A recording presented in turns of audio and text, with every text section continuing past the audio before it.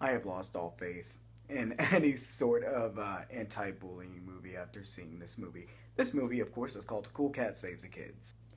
Now, if you don't know what Cool Cat Saves the Kids is, it's basically a movie that is, trying to get rid of bullying, but all it winds up doing is amplifying the situation, given that Cool Cat seems like he doesn't really know what he's doing at all.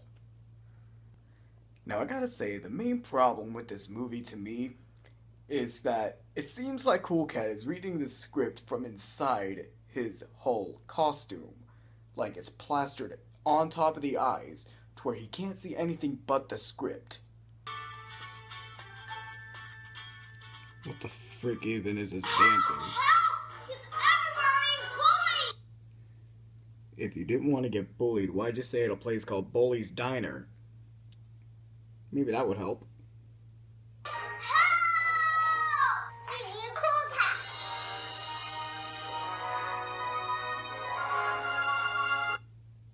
Kids loves a Cool Cat. Focus. Kids loves him. Hello, this is Cool Cat. Who are you? And what's your name? Hey asshole. The phone's not even on. You see that? It's not even on. And plus caller ID, so you should know who it is. It's so funny. It's me, Maria. I just put 3 signs and they look terrific. I'll be over in a minute. Good golly. People like you on the team? How could we... You see what I mean by looking at the script from inside the mask? Now, do you kind of get an idea on what I'm talking about? Yeah. I really do feel like those people who starred in the movie really needed that $10 paycheck to go to Walmart and buy some carrots so they don't starve to death. Now, the funny thing is, some of the people who were in the movie weren't even bad actors. They just chose a bad role. Like, Vivica A. Fox. Okay, she starred in, I think, Kill Bill? That movie was good. But she didn't really make a good decision being in this movie, apparently. Everybody in here looks like they hate their life.